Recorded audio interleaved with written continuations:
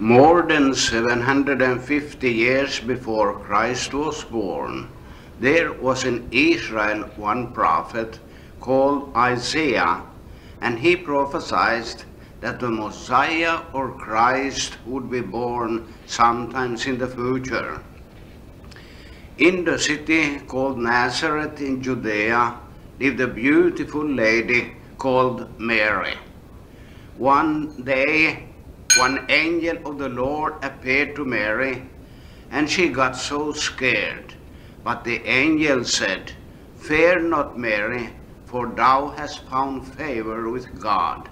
And then he told her that she would get a baby son, whose name would be Jesus. And he said, "He shall be great, and shall be called the Son of the Highest. And the Lord shall give him the throne of his father David." This same Mary got married to a man called Joseph. Then after a while, this man Joseph got the information that he and his wife Mary would have to go to a city called Bethlehem to pay their taxes. So they went, and probably Mary was riding on a donkey, because she was expecting a baby, and it was far away for them to travel. Then when they finally came to Bethlehem after that long ride, they tried to find a place where to sleep. Now lots of people had come to Bethlehem, just like Mary and Joseph, to pay their taxes. So all the hotels were full, and there were no vacancies. Now what should they do?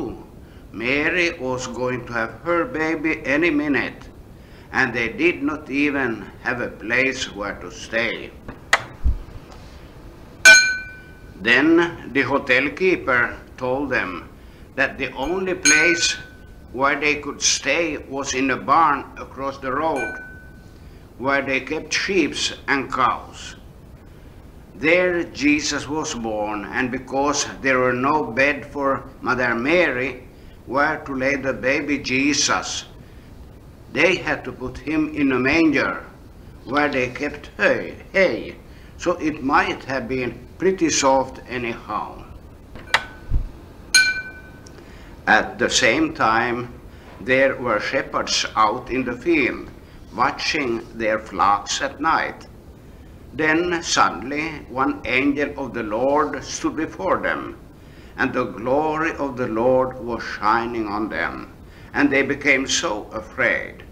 But the angel told them not to be afraid, that he had something very important thing to tell them, something that would be of a wonderful blessing to all the people of the world.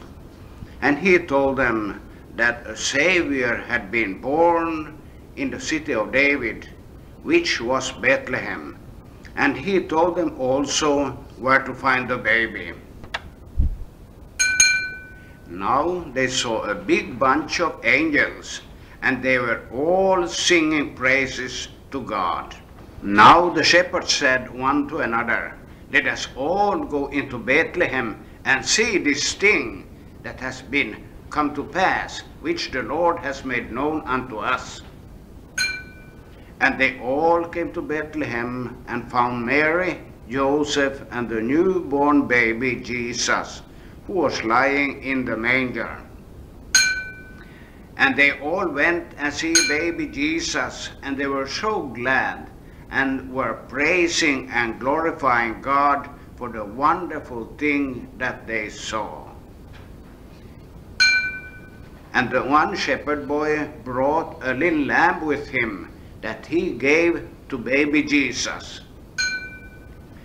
There were 3 wise men living in the eastern countries who had read from the scriptures about the King of the Jews that would be born at this same time, and they decided to go and find out where the place could be. These wise men were traveling by camels for several days, and when they came close to Bethlehem, they saw a big star in the sky, and that star went before them, and they knew that the Lord tried to show them where they could find the newborn king. And the star stopped above the place where Joseph, Mary, and the newborn baby was. These wise men had brought very expensive gifts that they gave to baby Jesus, because they knew that he was a very important child that would be very famous in the time to come. Later, Joseph and Mary with baby Jesus returned to their home in Nazareth, where he grew up, and he had to learn many things, yes, like all other children in those days, but the Spirit of the Lord was with him. Our dear children, grandchildren, and all of you, the Christmas bells are once more ringing, and we are so far away from you in a foreign land, and you don't know how much we are missing you. But we have those old wonderful memories from those Christmas Eves in the past. Yes, those wonderful memories. I can almost hear the noise of our grandchildren running around in the rooms. I can feel the smell of lutefisk that Grandma is cooking in the kitchen, mixed with the smell from rice pudding coming out from the oven when she did open the door to check and see if the pudding was already done. I can see the table in the big room loaded with all kinds of goodies that only could be put on a table on an evening like this, Christmas Eve. Yes, I can see the many gift packages under the tree, waiting for to be opened and for to bring joy and excitement to our grandchildren especially, and to all of us, of course.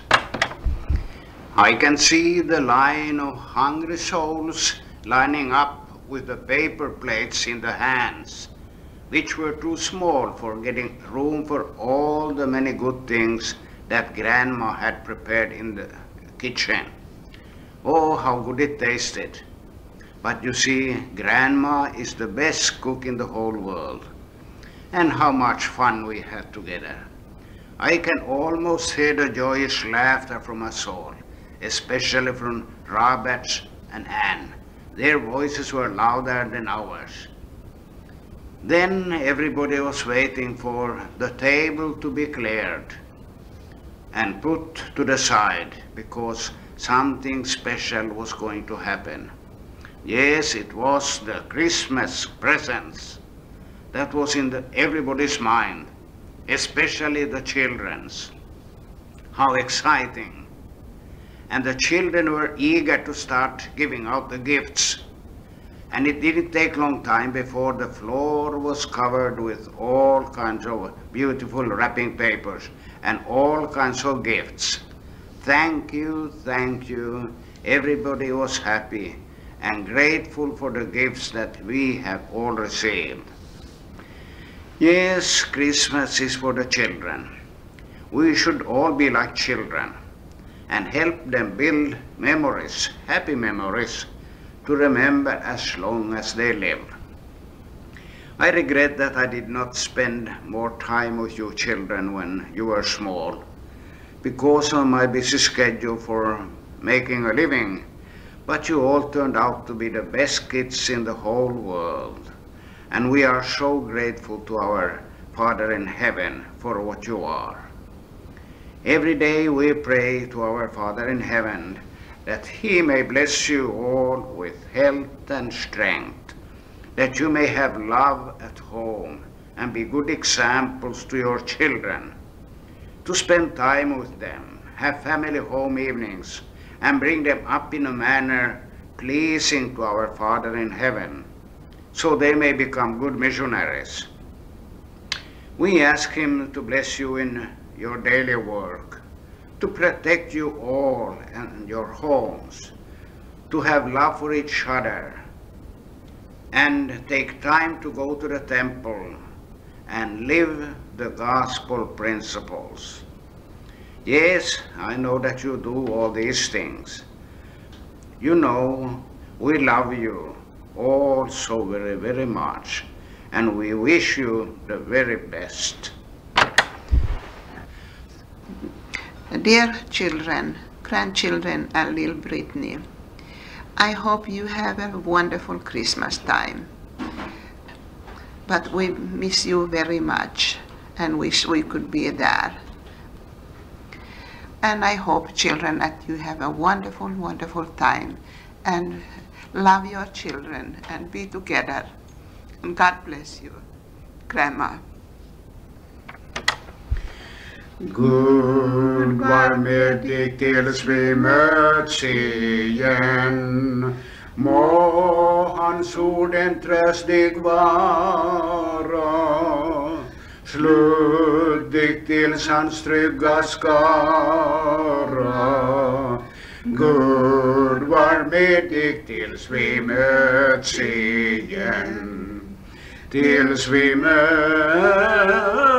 tills vi möts, tills vi möts i himlens land. Tills vi möts, tills vi möts. Gud var med dig tills vi möts igen.